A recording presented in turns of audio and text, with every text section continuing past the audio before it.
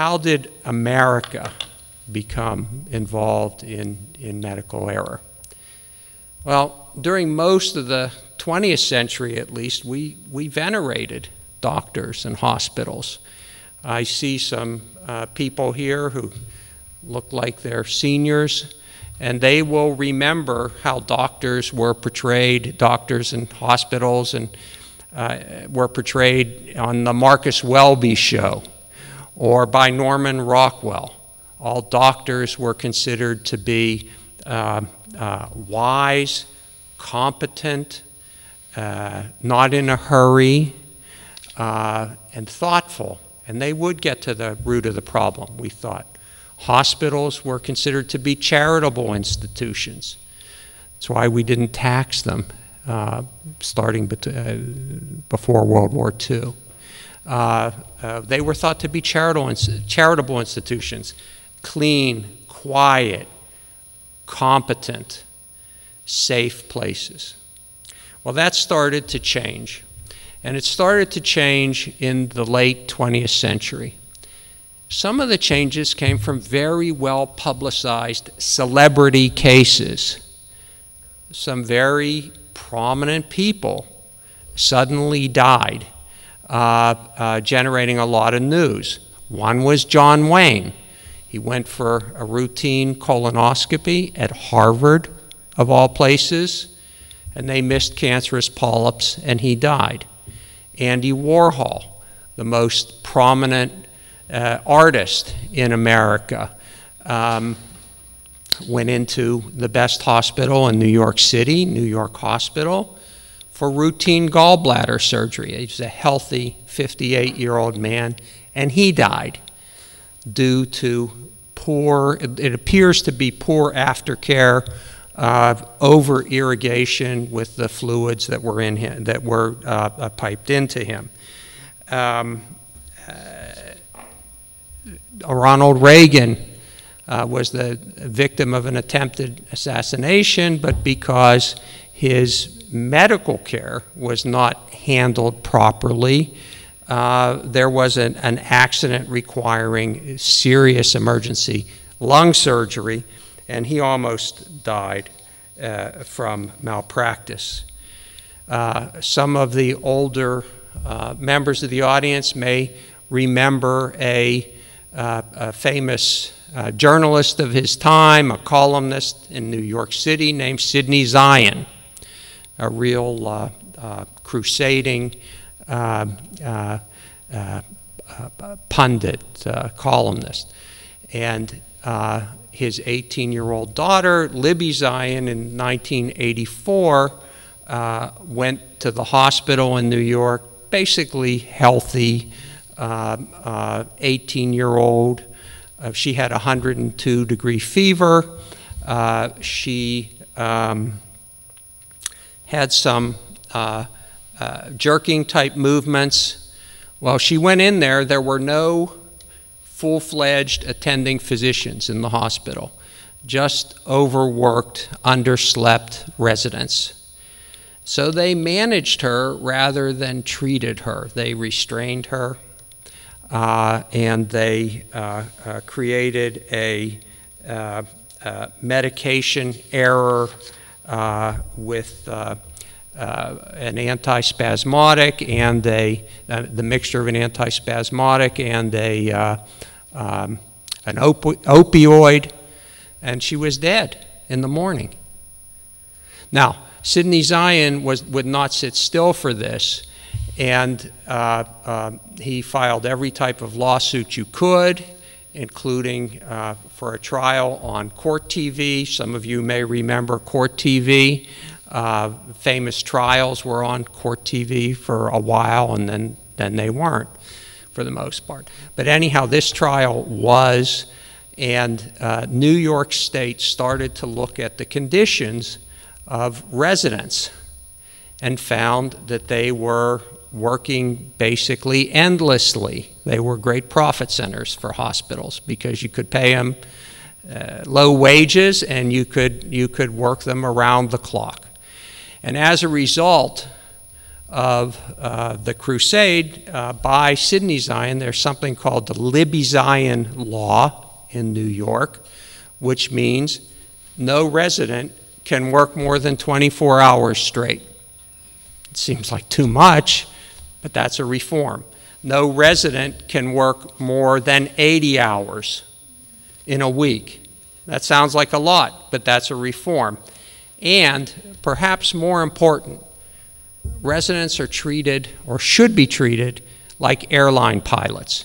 If they feel sick for any reason, they have the right, the human right, if you will, to call off. They don't have to participate. They don't have to do their shifts. They don't have to participate in surgeries. They can just take off. So that was a major reform. There was another case that I'll talk about, the case of that was very, very prominent. In 1994, this focused the country's attention on medical error. The medical writer of the Boston Globe was a young mother named Betsy Lehman, a very fine medical writer. And she had cancer, and she went into a very highly regarded hospital called the Dana-Farber Cancer Center in Boston, where she had her bone marrow transplant. And then afterwards, she was given probably, I'd say about 16 times the dose of Cytoxan, a chemotherapeutic agent that she should have been given. She survived the transplant, started to vomit up pieces of her own guts, and died. Well, that this could happen, that this type of a medication error could be approved and ratified by distinguished doctors and oncology nurses caused a furor. And many were fired at Dana-Farber, and Dana-Farber implemented, became a leader in automated dosage warning controls. They hadn't had them before. Now you should have them when you go into a hospital, and if they're going to order an overdose, the machine will print out a warning. At that time it was a skull and crossbones. I don't know what most of the modern ones are today. At Duke University Hospital, Duke Medical Center in 2003, and again, these were national cases. Some of you may have heard of them, but they riveted our attention on these errors. There was a young, illegal, if you will, undocumented immigrant girl from Mexico. Her family crossed illegally so that she could get medical care for her heart condition, which her heart would never function well. It wouldn't pump properly ever. So she became a candidate for a heart-lung block to be transplanted in her. It's a very serious operation, obviously. A lot of controversy because these so-called blocks are quite rare. And the nation, we had a national debate about whether an illegal immigrant should get this type of organ system over a real citizen. And it focused the media and the talking heads and the ethicists and so forth. Well, she got the transplant and it was successful, but it didn't match her blood type. No one had checked. They found the organs in the National Organ Harvesting Donation System. It was the right size for a 12-year-old girl. It wasn't the right blood type. So her antibodies attacked this block,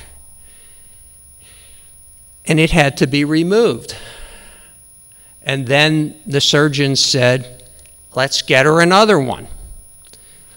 And they found another one with the right blood type, and of course the debate went on, and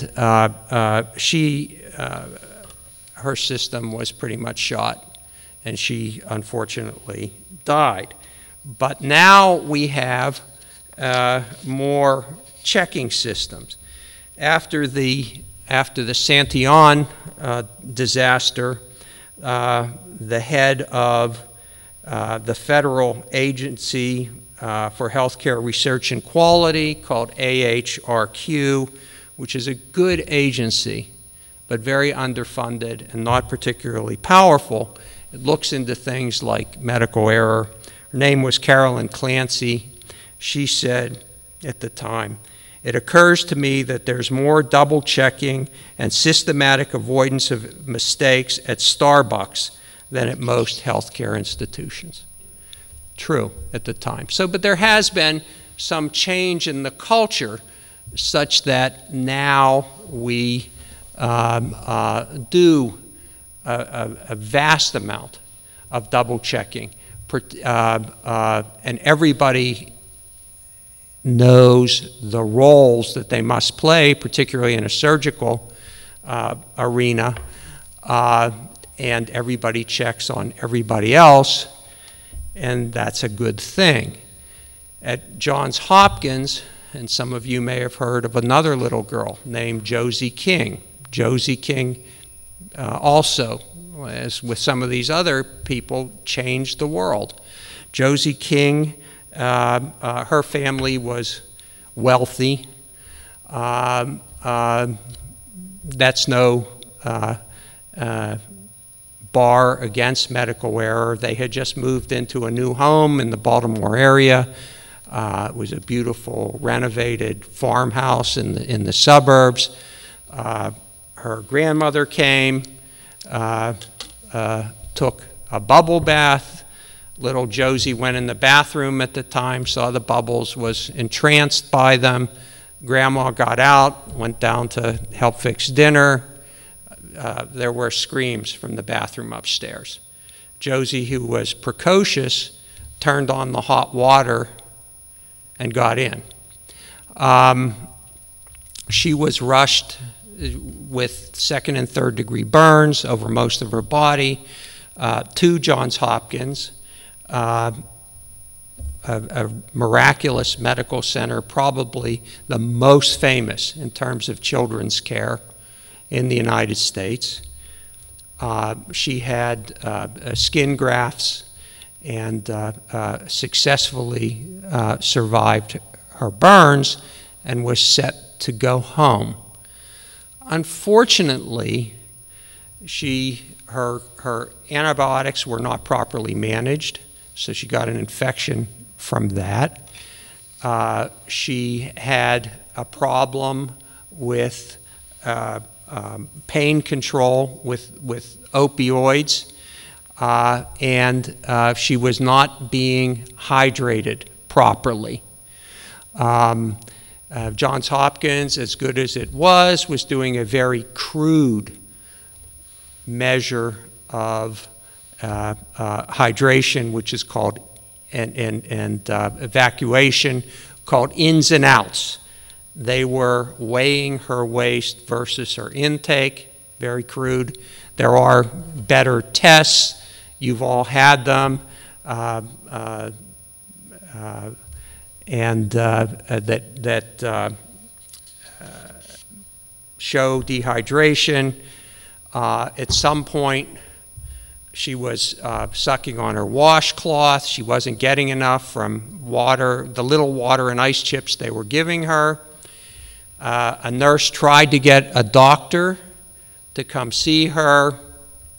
Chain of command was such that the doctor didn't come. I guess, I don't know why. Sometimes doctors don't come. Sometimes you can't get them. So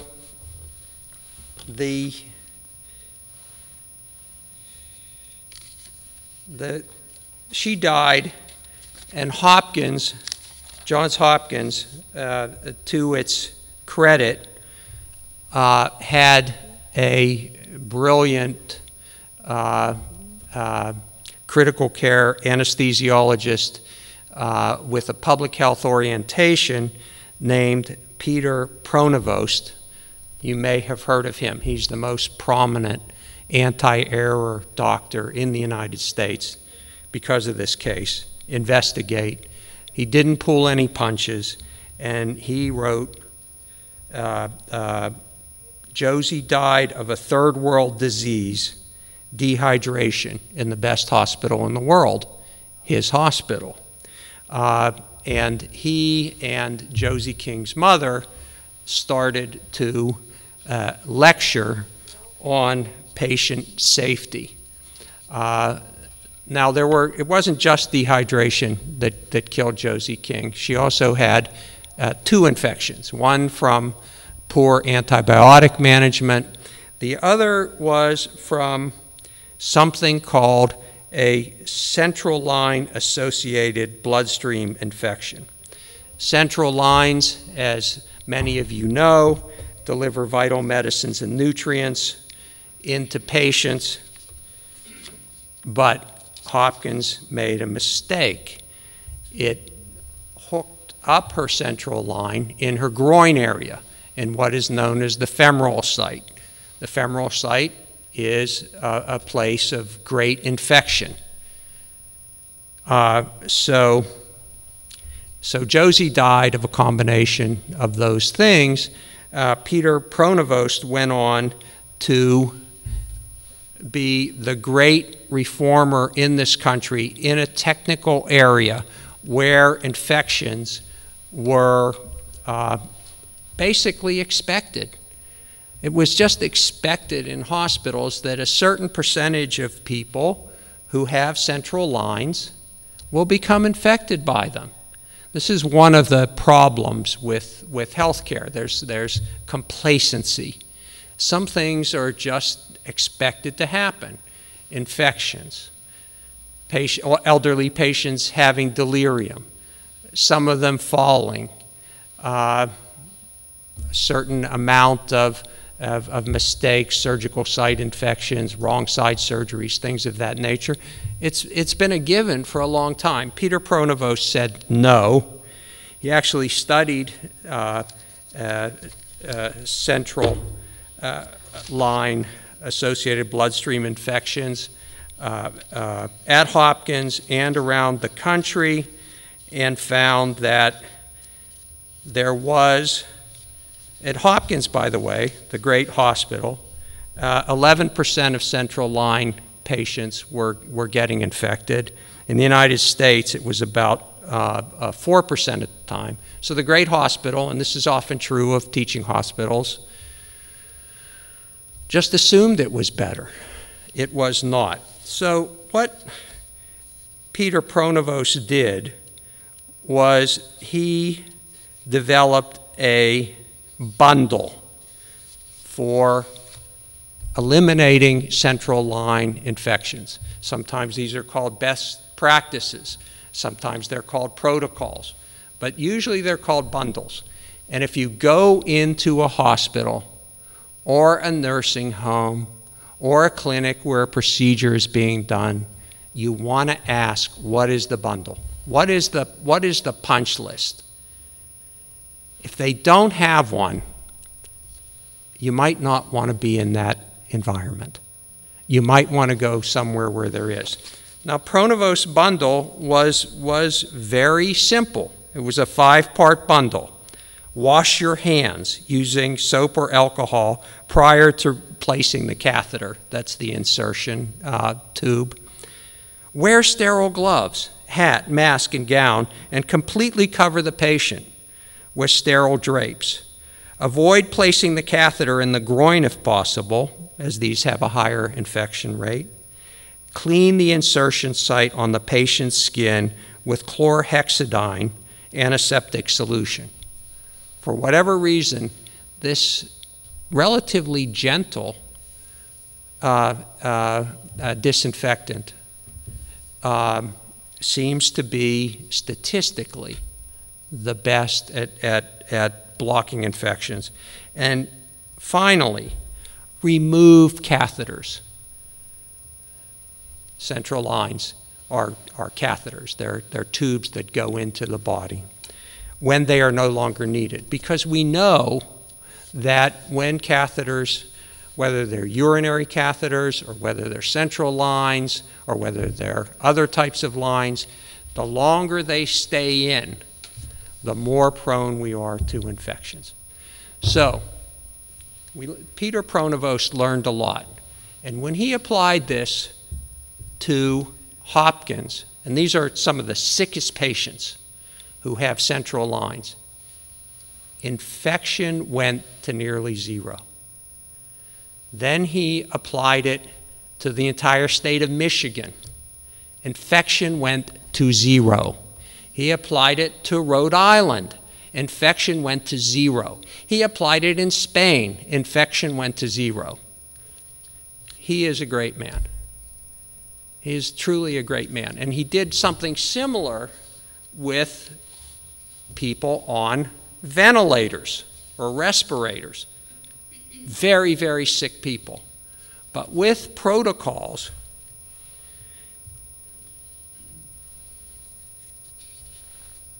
the infection rates, and what kills people on ventilators, by the way, well, they're very sick, but what kills them is infection, usually pneumonia. It can be a fungal infection often, but you want to get them off the ventilator if you possibly can. You don't want to just leave them on it. You don't want to make them dependent.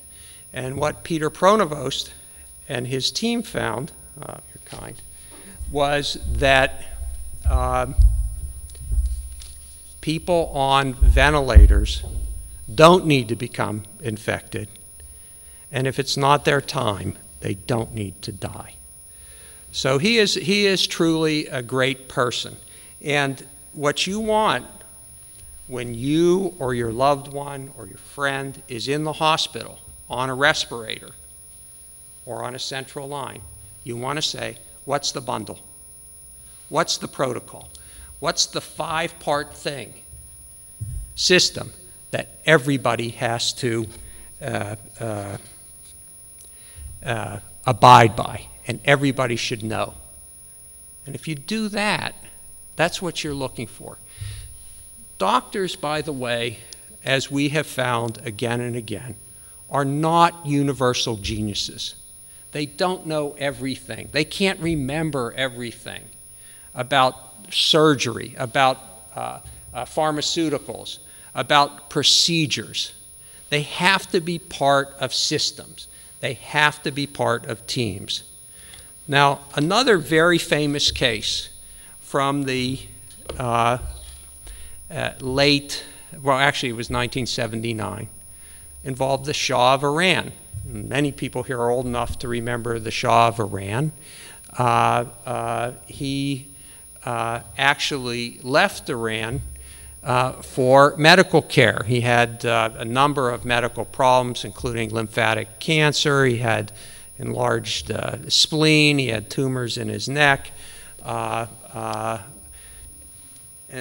I don't even think that was the end of it. So what does one of the richest and most powerful men in the world do?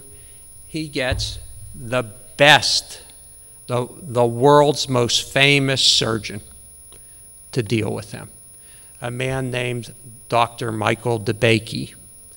Dr. Michael DeBakey was a tremendous cardiothoracic innovator.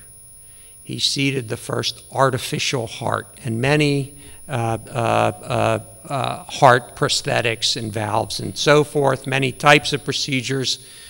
If you go into a surgical theater, someone may ask for a DeBakey.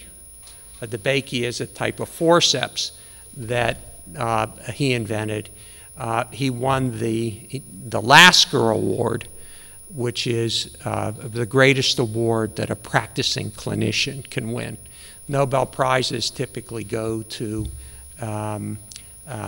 researchers, but when you're talking clinicians, physicians, the Lasker Award is for a body of great practical application. Well,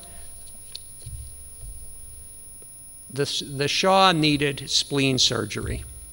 And as you may remember, those of you who remember that crisis where there was a revolution in Iran and the radicals under the Ayatollah Khomeini took over, and there was an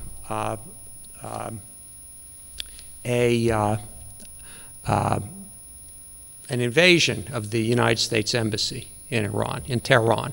Well, there were actually two invasions. One was just they went through it and sacked it, these student radicals, young people, and they didn't take any hostages. It was just to show America that we were backing, in their view, the wrong leader. However, the Shah came to the United States, and when that happened, he came to the United States for surgery. When that happened, and that's when the hostages, that's when the second invasion of the U.S. Embassy was. It's the reason why it occurred. The Shah was admitted to the United States for medical care, and they took the hostages. That's the reason. So what did Jimmy Carter do? Among other things, what he did was he kicked the Shah out. The Shah had some procedures in New York City, but not the main one that he needed. And the Shah started traveling around again, and finally he went to Egypt and had his surgery there by Dr. Michael DeBakey. Caused riots in Egypt for the Shah to be there. But Michael DeBakey was a heart surgeon. He wasn't a general surgeon who did complex gut surgeries. And in doing the surgery, he nicked the Shah's pancreas.